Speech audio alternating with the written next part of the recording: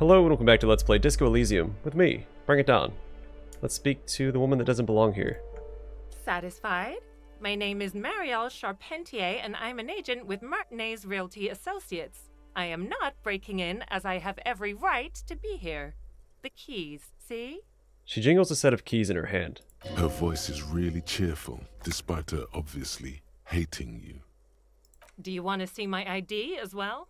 You can't legally ask for it, but why not? Want to see my residence permit too?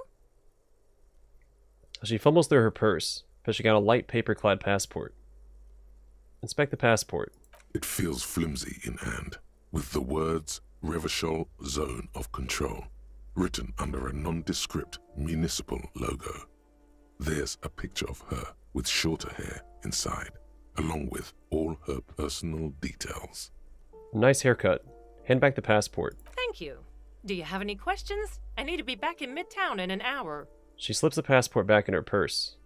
What are you doing here? I need to get it ready for the next lease, but as you can see, the previous tenant completely trashed the place. She sighs and looks around. Reprehensible.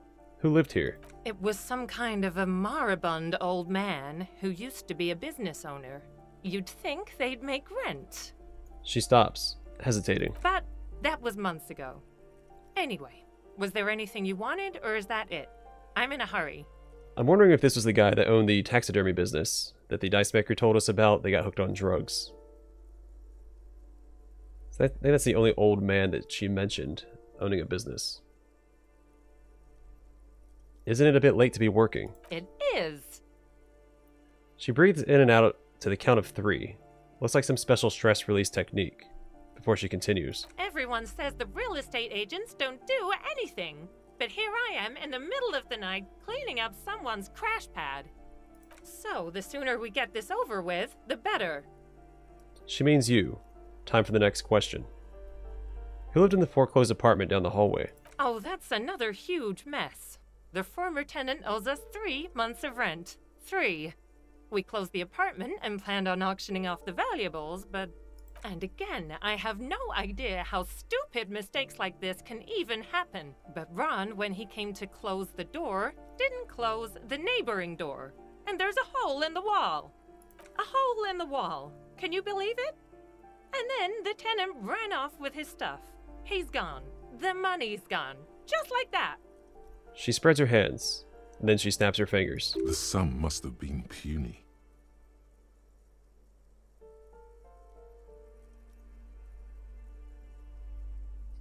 My money has also disappeared, I think. Well, it does not disappear from my hands. No, I don't let it.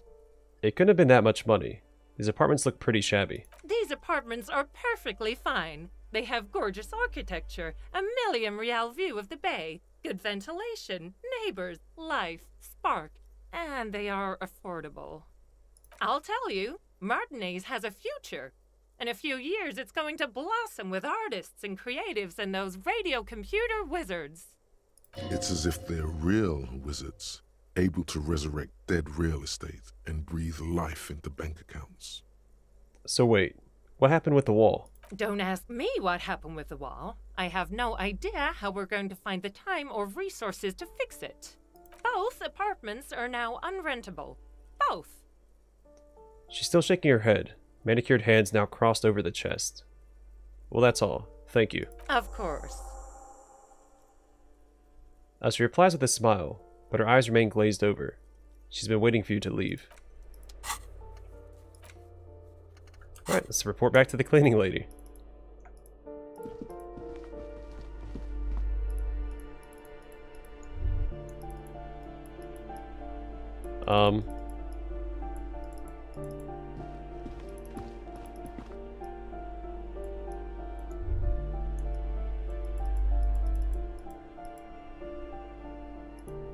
I am trapped inside this apartment.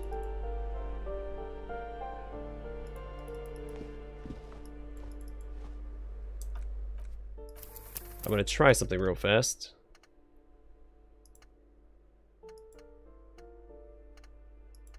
It looks like the door... I can't tell if the door is open in that image or not. Let's just try reloading my previous save and see if the door remains open.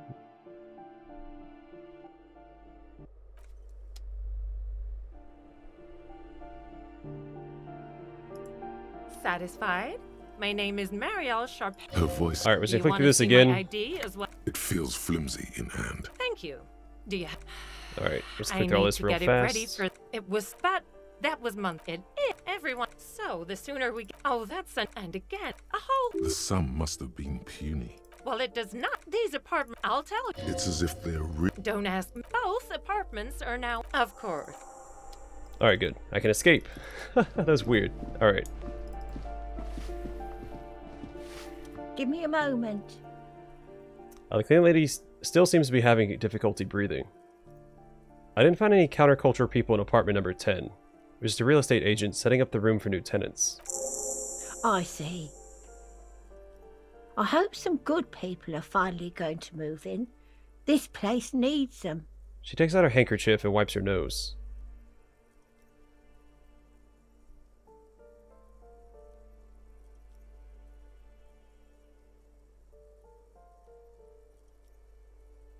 I'm sure everything will be fine.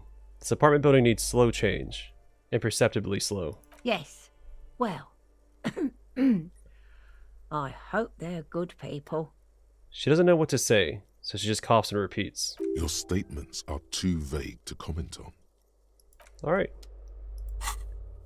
Another one down. How close am I to leveling up? I am getting there. 25 more experience. Let's go out to the balcony before we go upstairs. Or downstairs.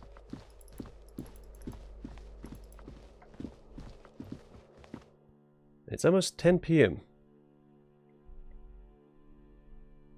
I wonder when Kim is supposed to leave, or if he's going to leave by himself, or if I have to go back to the motor carriage. Let's go to bed after 2100. Ooh, that's a lot of stuff. Hear distant traffic. Night is falling on the city. A maroon glow of light pollution rises from the east. The breaker box is full of cigarette butts and electric wires. Some more money, always welcome. Just a door. Nothing for you here right now.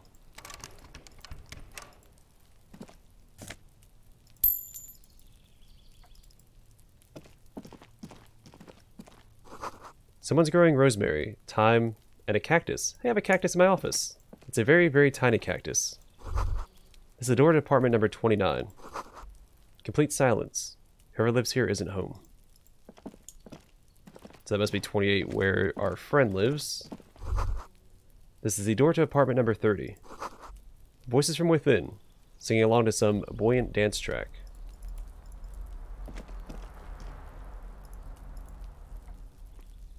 Alright, this is like that connects to that walkway where my raincoat's at. I don't want to commit to talking to the smoker yet. I'm going to finish exploring the apartment complex, I think.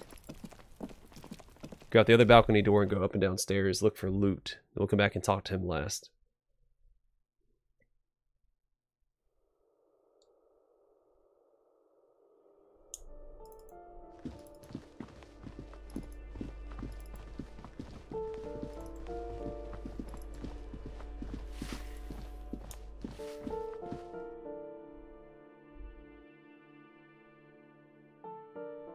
Does volition increase my morale? I guess that makes sense, and I'm assuming one of the physical instrument stats increases my, oh. Ruination has come. The broken arches betray the once grand history of this building. It towered over the harbor until it happened. Form a guess about what happened. A great force from the northeast fired into the city. Heavy artillery shelled the coastline. Fired from the water, a straight shot into Revachol. The tenement acted as a defensive wall against the worst of the shelling until it was destroyed, and they had a direct firing line. Taking the ocean. The waves of the Martinez Inlet rolled over the fallen remains of the building. The dark waters obscured the better part of the remains. What didn't fall into the ocean was used as scrap. What wasn't used as scrap was thrown into the ocean. Look at the ruins in the water. Those arches acted as support for something greater than what you see now. Only 3 stories stand where 9 to 12 once did. Restoration has failed. What the shelling took out was never rebuilt. Who did this? This damage? A fleet, the combined armies of Occident and Garte, with Mesk volunteers, a 5-nation army, hundreds of vessels. They massed airships further down in the Bay of Revachol. The artillery was so powerful. The ships not only required gyroscopic stabilization, they were anchored into the ocean floor as well. Many are still there to this day. If you squint, you can just barely see the shadow on the water, far in the northeast. Cannons still ready to placate Revachol. Coalition warship Archer can shoot 50 shells a minute on 20 co-aligned archers. They will reach the city in 58 seconds. Hey Kim, do you know who shelled our city? The Coalition. But that was a long time ago. I think we should move on. It's chilly up here. Says the lieutenant. He does not like talking politics of this kind. Alright, time to go. Oh, he wants to talk. We should think about calling it a day, maybe. The nights are still miserably cold this time of year. I haven't paid the cafeteria manager for damages yet, You should take care of that, then. but I don't have the money. Let's talk to him anyway. An officer of the RCM shouldn't be sleeping in the street. We'll figure something out. Though he finds this situation frustrating, he is doing his best to not make you feel any worse than you already do. Alright, before I do that, let's loot this and examine this.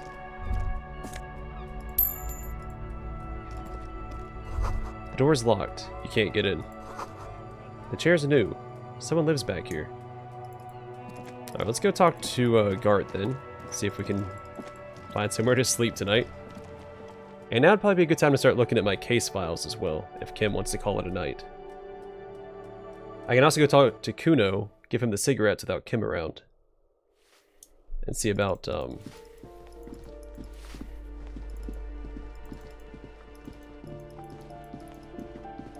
getting some information from him once I make reparations. Because I have to make reparations with a child. A very annoying child at that.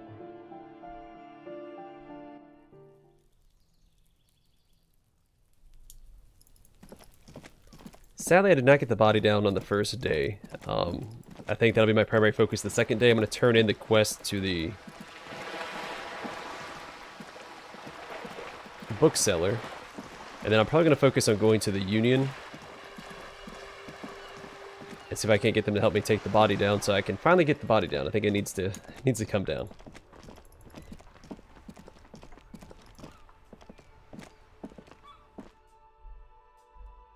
And also try waking up this sleeping dock worker again. I don't know if it's worth my time, but...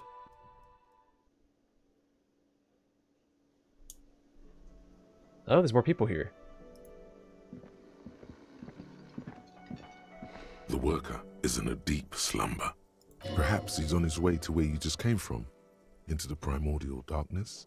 Wake him up. There is only one way to awake this bone idol from his slumber. Roar like a hurricane. Rip the buildings from the earth. No words. Just a primordial scream. Why the yelling, man? The 30-something man slowly lifts his head. It gives you a pensive look. Looks like a sow descendant. A lot of sow dock workers around. You're alive. You looked out for the long count there. Wait, what? I was just sleeping. What do you want, officer? He seems mad. See anything interesting in your dreams? Thank God, no. Was it a fathomless darkness into which we ought to be deferred, like corpses to a mausoleum? The worker stares at you, his eyes dry from sleep. A web of wrinkles covers his tanned forehead. I don't know what you're talking about, kind sir, but when I'm out, then I'm really out. No corpses, no mausoleums, just quality time. A little me time in the abyssal pelagic zone. You can never return to it now. Only detective work remains. Wakefulness and detection. Tell me about Wild Pines. I point to the writing on his overalls. That's the name of my employer. I work in logistics. He doesn't sound too enthusiastic about this. How's that going? How's it going? The dock worker lets out a big yawn, then stares at the cafeteria's terrace doors. Some fingerprints glisten on the glass. Haven't you noticed what's going on outside? Of course. It's a total madhouse. Good. Then you understand the gist of it. We would all be better off without the employers and their employment. For one, I can get some goddamn shut-eye. Right to sleep, I say. He rubs his eyes and lets his head fall back on the table. Why are you sleeping here while the others are out striking? Nate got it. Majorette's got it. He's guarding the gate. I'm just getting some sleep. Or was. The way he says Measurehead implies ultimate trust in this head reckoner's physical prowess. He seems like a worthy rival. You should slay him. Who's behind organizing the strike? We are. The workers. The union. We know what we need. What's right for us. You mean there's no leader? Okay. I guess there's also Everard. He's in charge of the union. He's smart. Knows how to negotiate. He's got our back. What about the dead body in the yard? Yeah. What about it? I'm just trying to find out what you know about it. You know, people die here every day. Someone's found in a ditch, another one falls in a manhole, a third one gets eaten by stray dogs. He respites. If someone has decided to die on top of a tree, then how is it my concern? Someone has to look into it. Looks like I'm that someone. Tell me what you know. I can tell you this. Trouble's ahead. You have a pretty solid feeling that the man's not just mouthing off. He's strong, but even he has reasons to be cautious here. What trouble? You heard what I said. Draw your own conclusions. That's all I know, and I prefer to keep it this way. The lieutenant gives you a little nod, then makes a note in his blue notebook. So Union people think he was a killer, he thinks. Even sleepy hair. This doesn't help a lot, but it's something. Good work, detective. Yours? Point at the bottle and the spilt rum. Indeed. Help yourself to some. Wait. No. Oh, it's empty.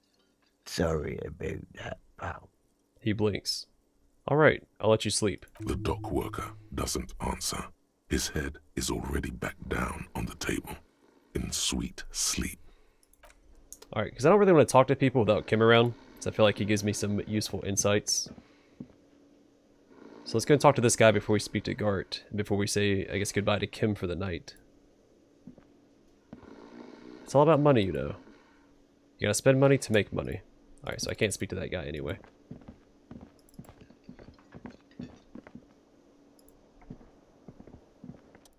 Can I help you? He arches an eyebrow. So, about that money I owe. Yes. Have you got it?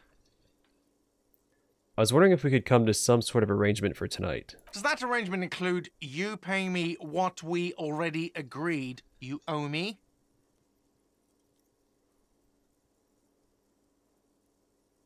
Kim is about to say something. Let him. I understand your predicament as the manager.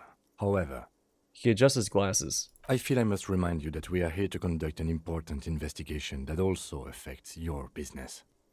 Forgive me for saying this, but your colleague seems more committed to drinking, and... He stops mid-sentence. I mean no offense. It's really nothing personal. I just have to protect the interests of this establishment. This conversation isn't going anywhere, is it? Not until you bring me the money. Okay. I might have something in my motor carriage we can use when you're done here. He turns to you with a heavy sigh. I really didn't want to resort to this. The man is thinking. Oh, Lieutenant, we're done here. Alright, goodbye. Set down the motor carriage. Well, I mean, I still have the key. That's why I didn't bring it up there, so I could just go up there and sleep if I want. I wonder if we can sleep in the dumpster out back. I mean, it looks long enough to accommodate a body. That probably smells awful, considering it had, corpse clothes in it.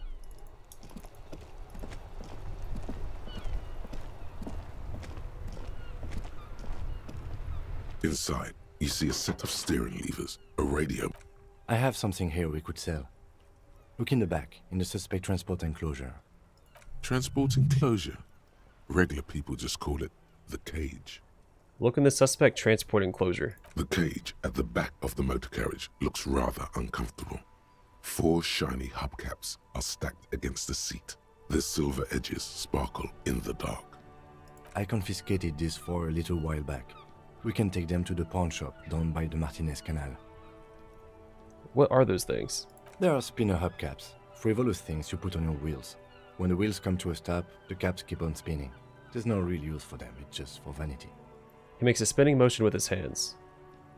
What do you mean you confiscated them? A couple of weeks ago, I stopped a young man for going slower than the speed of traffic. Turns out he was some coalition official's son and high. So you took his spinners? Mm-hmm. I took them and arrested him for driving under the influence. He nods. Isn't that corruption? Look at Kim. I don't know. Is it? I was going to take them into evidence, but they weren't necessary for conviction. He never asked for them back. The lieutenant looks back, stone-faced. Did you want to put these spinners on your machine? Point at Kanema. No, that would be silly. I don't know why I kept them. It doesn't matter. I couldn't put them on this MC anyway.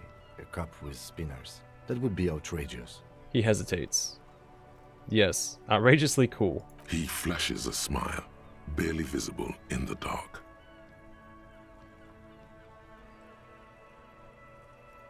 Say nothing. The spinners shine so bright they reflect on the lieutenant's glasses. He doesn't say anything either. You said something about a pawn shop. Yes, there's one 100 meters south of here. I think it's called Roy's Nest or something. If I'm not mistaken, it should be open late. Yeah, sorry, I can't take them. It wouldn't be right. Don't take the spinners. Alright, let's not take them now. Then, come back once we realize we have to. Have this conversation again, and then take them. Sounds likely. Well, it seems like Kim likes them. I'm not gonna take them from him. Is he gonna leave for the night?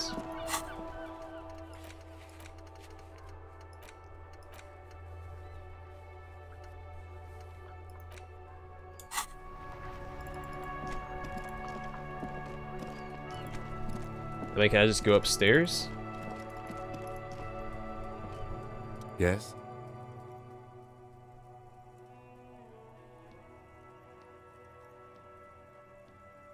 What do you want to know?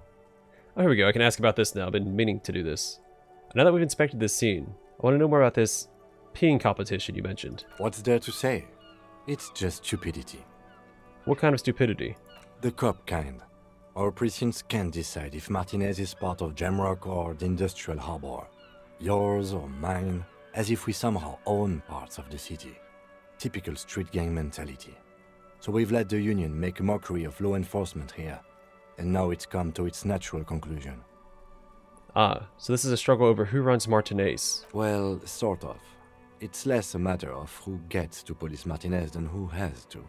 It's an orphan district, in other words. I think the dispatch desk just told both our stations about the hanging. There was quite the brouhaha at the 57th, I can tell you that. Time to settle it, they said. Cop off.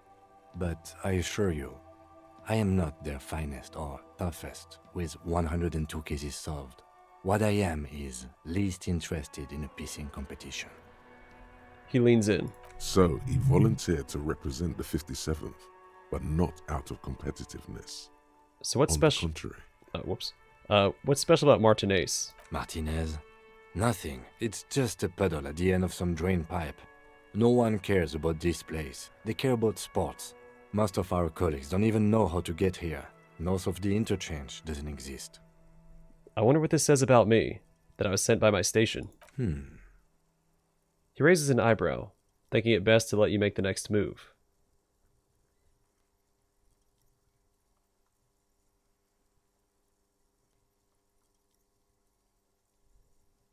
There can only be one conclusion. I am the finest, a case-solving machine sent to outperform you in every way imaginable. A good joke. he does not actually think it was a good joke.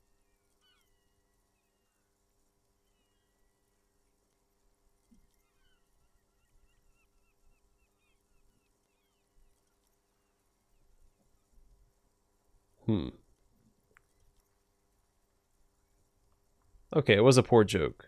But we could use a good-mannered cop-off. Don't you agree? If it helps you work better, okay. See it as competition. But don't expect me to. Now, was there anything else you wanted to ask about the competition?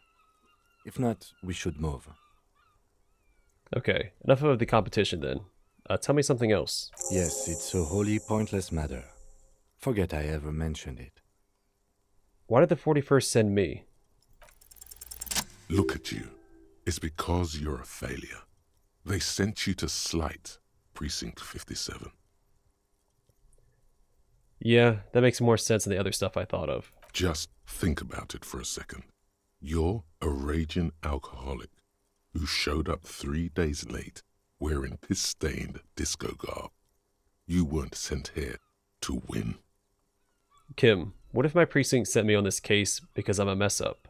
Like, as a joke. I've considered it. His voice is somber. So it's true. It would be immensely ugly of them, not to mention unprofessional. But I also think it's somewhat unlikely. Why's that? I checked the records. This jurisdiction dispute, who polices Martinez, reaches back to the 30s. It's as old as my station. And all this time we can't decide who gets Martinez? I think, yes, both stations would prefer a win. Huh, so you are their finest. I am the finest of nothing. Do you really see me as a safe bet? Safe? No. But you're old. You've made it this far. Something has brought you through. We've only just started working together, so I don't know what it is yet. But it's there. So no, I don't think they sent you as a joke. And even if they did, they are in for a surprise. Well, thank you, Kim. Alright, so I think I have another thought that I haven't allocated, right? No. I thought I had unlocked a new thought. Alright, so I'm holding to the skill point for now. Alright, I guess I don't really have another choice but to sell these hubcaps. So let's grab those and head to the pawn shop. Inside, you see a set of steering levers, a radio, I have something here. transporting the cage. I confiscated this for a little while back. We can take them to the pawn shop down by the Martinez Canal. Well, thanks. I appreciate your help. Take the spinners. The lieutenant nods as you take the spinners.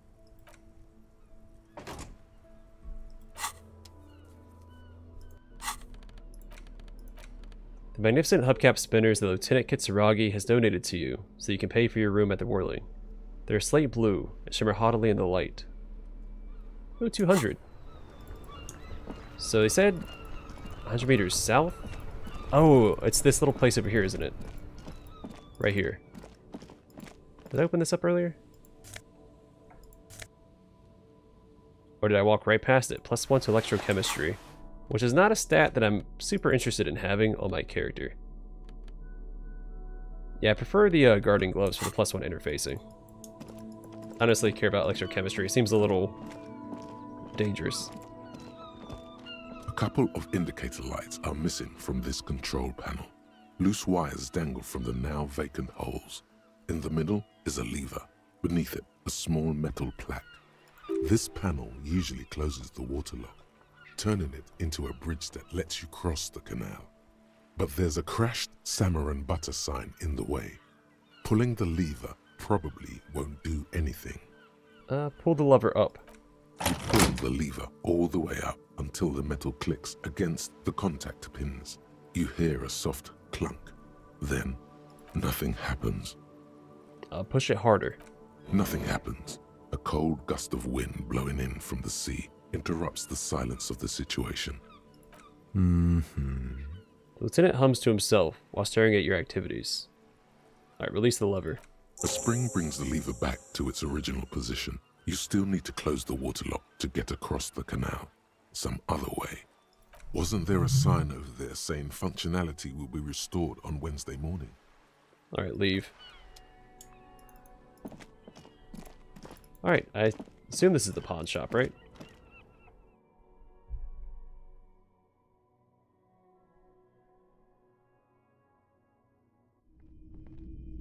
Which might be where my gun is located, because they said I may have pawned it off.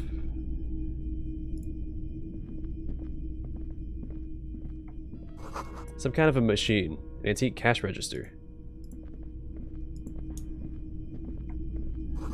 A bust of a woman. The plaque simply says DEI. In the dark, film projector is whirring away.